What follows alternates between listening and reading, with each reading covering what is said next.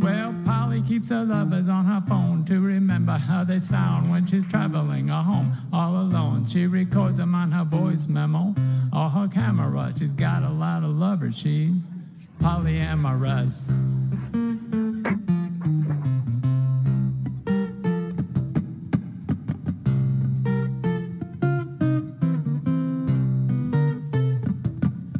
Now Polly's not a SLUT just because she hasn't got a policy of exclusivity. Before you say, shame on Polly, shame on us, so she's got a lot of lovers. She's polyamorous.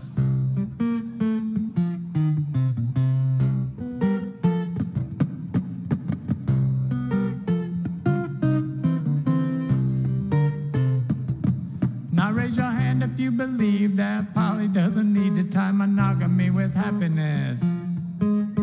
Good, it's unanimous, cause Polly doesn't buy it. She's unapologetically polyamorous.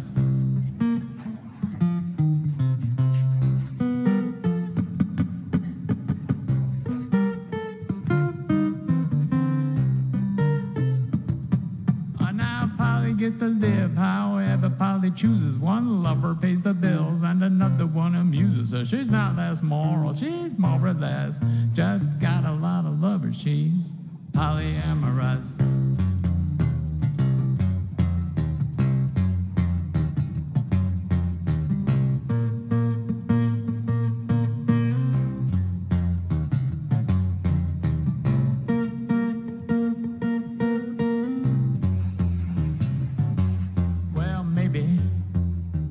She'll find some dude someday with whom she'll want to tie the knot.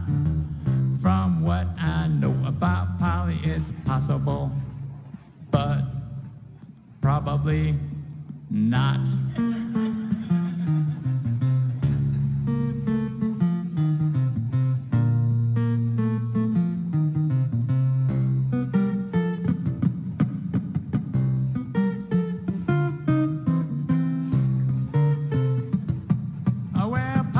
A cracker with some caviar, and then she'll go to dim sum with a different gentleman. Well, Polly's not a damsel in distress, she's just got a lot of lovers. She's polyamorous.